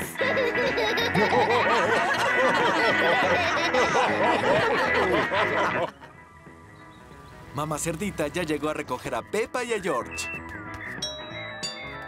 ¡Hola! ¿En dónde están? Mamá Cerdita no encuentra a nadie. ¿Qué es ese ruido? ¡Mami! ¿Hola? Estamos bailando con los abuelos sus viejas canciones. Sí, los abuelos la ponen todo el tiempo. Oh, y aquí está la canción que ponía cuando era pequeña. ¿Cuál es? Se llama Ave, ave, guf, guf. No, ave, ave, woof, woof. Siempre escuchabas esa canción. Pensé que ya la habíamos tirado desde hace tiempo. Las aves hacen woof y los perros hacen pío. Woof, pío, woof, pío, woof, woof, woof. Las ovejas hacen woof y las vacas hacen pa. Woof, pa, woof, pío, woof, pa, woof, pío, woof, woof, woof. ¡Una vez más! Las aves hacen woof y los perros hacen pío. Woof, pío, woof, pío, woof, woof, woof. Las ovejas hacen woof y las vacas hacen pa. Woof, pa, woof, pío, woof, pa, woof, pío, woof, woof, woof.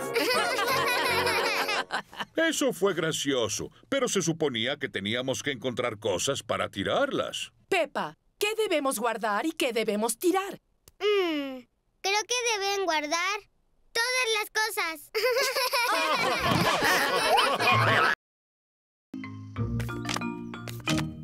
Peppa y Sucio Oveja juegan a los pares. ¡Gané! Peppa y Sucio Oveja son las mejores amigas. ¡Gané otra vez! ¡Hiciste trampa! ¡No la hice! ¡Tú miraste las cartas! ¡No es cierto! ¡No quiero jugar contigo nunca más! ¡No quiero jugar contigo nunca más! ¡Ay, no! Peppa y Susie tienen una discusión. Mamá Oveja llegó para llevar a Susie a casa. Peppa, despídete de Susie. Yo ya no le hablo a ella. Y yo no quiero hablar con ella. ¡Oh! Seguramente se contentarán. En verdad son las mejores amigas. Eso no es gracioso. Ya no somos las mejores amigas. Papá Cerdito prepara la comida. Peppa, George, hora de comer. Es espagueti.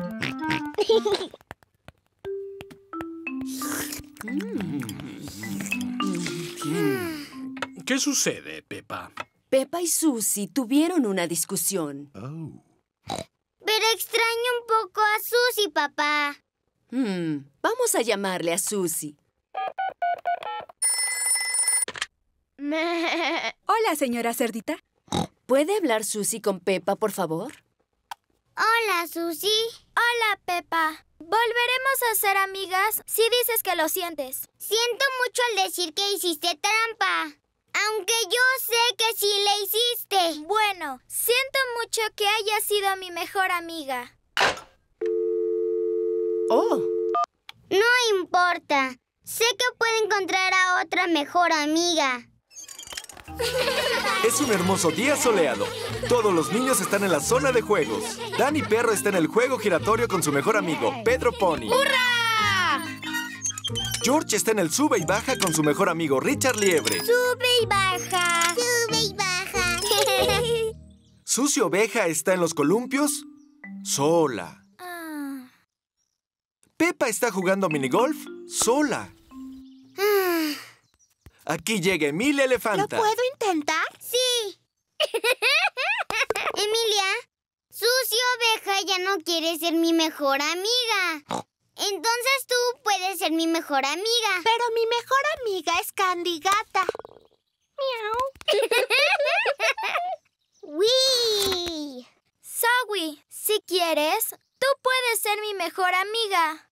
Pero mi mejor amiga es Rebeca Liebre. ¡Wii!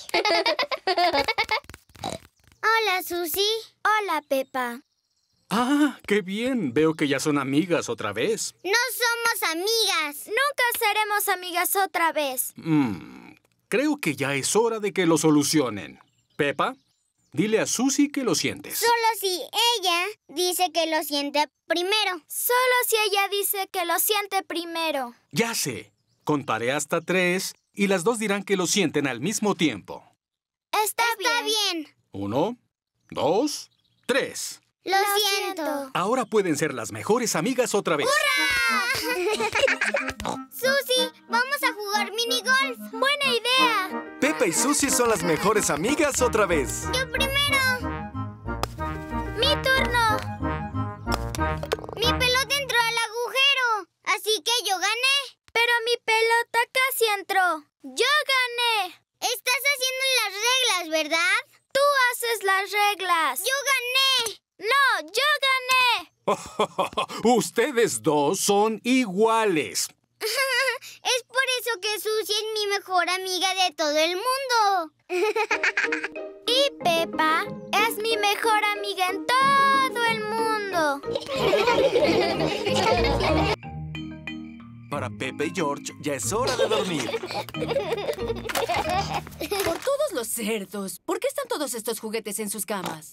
Aquí es donde viven. Rápido, pongan sus juguetes en la canasta de los juguetes. Pero la canasta está llena. Sí que lo está. Quizá necesiten un armario de juguetes. Sí, creo que puedo hacer uno mañana. La última cosa que hiciste, papá cerdito, fue esta repisa. Me siento orgulloso por eso. Pero, papi, está toda floja. La usamos como resbaladilla para Teddy y el señor dinosaurio. Está bien. Vamos a comprar un armario de juguetes. Podemos comprar uno ahora, en la computadora. ¡Hurra! Mamá Cerdita usa la computadora para comprar el armario de juguetes. Ajá. Ahora, ¿cuál debemos comprar? ¿Podemos comprar este, por favor? Ese se ve perfecto. Mamá Cerdita compra el armario de juguetes. ¡Felicitaciones! Acaba de comprar su armario de juguetes. ¡Ah, qué bien! Es de mañana y el señor Zebra, el cartero, tiene una entrega especial.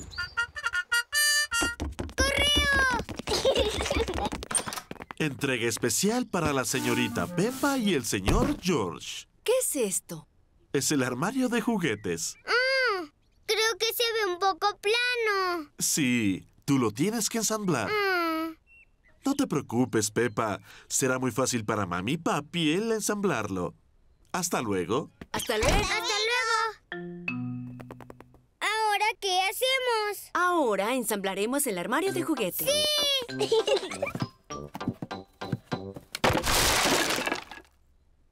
Es extraño. No trae instrucciones. Tal vez sea fácil de ensamblar y no necesite instrucciones. Mami, ¿podemos ayudar? Sí. Primero necesito una repisa. Aquí hay una repisa verde. Gracias, Pepa. Ahora necesito 4 patas. 1, 2, 3, 4.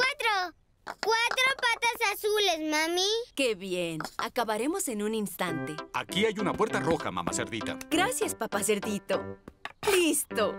Terminamos. Buen trabajo, mamá Cerdita. Está muy pequeño. ¿Cómo vamos a meter ahí nuestros juguetes? Es demasiado pequeño. ¡Oh! George encontró otra pieza. Tal vez sea una repisa de repuesto. ¿Y todas estas piezas lo son? Ay, no. El armario está muy pequeño porque mamá Cerdita no usó todas las piezas. Tenemos que desarmarlo y comenzar de nuevo. Ay, no. Si tan solo tuviéramos las instrucciones. ¿Quién podrá hacer? Hola. Acabo de encontrar esto en mi camioneta. ¡Son las instrucciones! Esto hará más fácil todo. ¡Hurra! Las instrucciones parecen muy complicadas. No entiendo nada de nada. Déjamelo a mí, papá cerdito. Disfruto mucho ensamblando este tipo de cosas. ¿En serio? ¿Podemos ayudar de todos modos? Pueden poner la tetera. Tomaré una buena taza de té. Con 6 cucharadas de azúcar, por favor. Todos preparan el té y las galletas para el señor Zebra. ¡Hora del té, señor Zebra! ¡Guau! El señor Zebra ensambló el armario de juguetes. ¡Por todos los cerdos! ¡Eso fue rápido! Sí, y ya puse todos sus juguetes adentro. Gracias, señor Zebra. Pero no hay espacio para estos dos. Pobre Teddy y el señor dinosaurio. ¿En dónde van a vivir? ¿Por qué no comprar un armario más sencillo de ensamblar? ¡No! Tengo una mejor idea. Teddy y el señor dinosaurio pueden vivir en sus camas. Pero, mami, ahí siempre han vivido. Sí, lo sé. Y es por eso que es una buena idea. Irán al campamento de la escuela. Señora Gacela, no me siento muy bien. El autobús brinca mucho. Ay, no. Pedro Pony se siente un poco mareado. Pobre Pedro, ven y siéntate aquí conmigo. Listo, ¿así estás mejor? Un poco mejor. Señora Gacela. Oh, ¿tú también te sientes mal, Zoe? Tal vez un poco más tarde me puedo sentar con usted por si acaso. ¿También puedo sentarme con usted? ¿Y yo? Lo siento, niños. No pueden sentarse todos conmigo. No importa. Ya llegamos al campamento. ¡Hurra! ¡Feliz campamento a todos! Este es nuestro campamento. Respiren el maravilloso aire fresco, niños.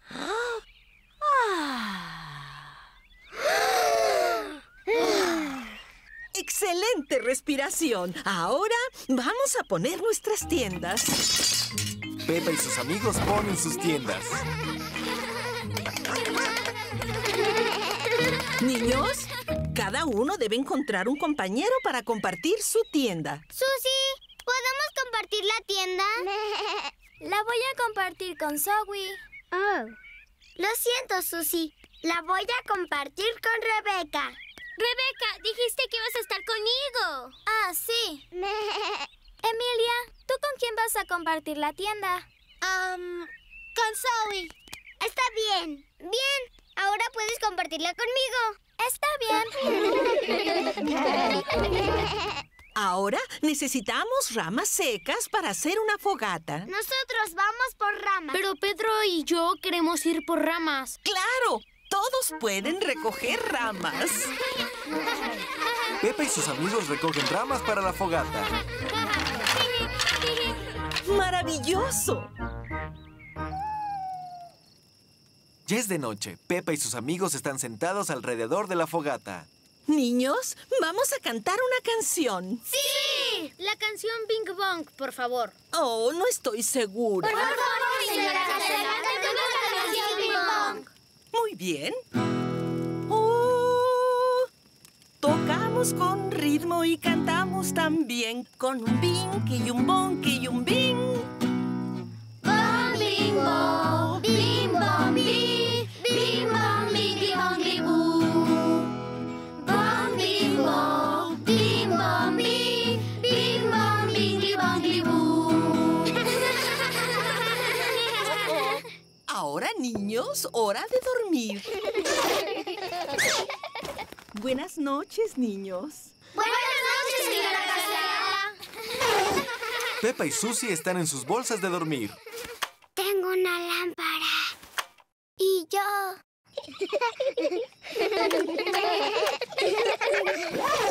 ¡Atención, niños! ¡No más risas, por favor!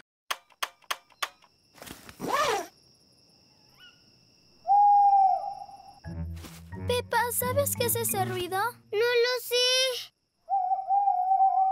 Ahí está de nuevo. Susie, ¿a dónde vas? Señora Gacela, tengo un poco de miedo. Oh, ¿quieres entrar? Sí, por favor. Señora Gacela, creo que también tengo un poco de miedo. ¿Puedo entrar con usted? ¡Por supuesto! Creo que tendré miedo más tarde. Tal vez yo también tenga miedo. ¡Y yo! ¡Entren todos! ¿Podemos cantar la canción Bing Bong, por favor? Muy bien. Tocamos con ritmo y cantamos también con un bing y un bong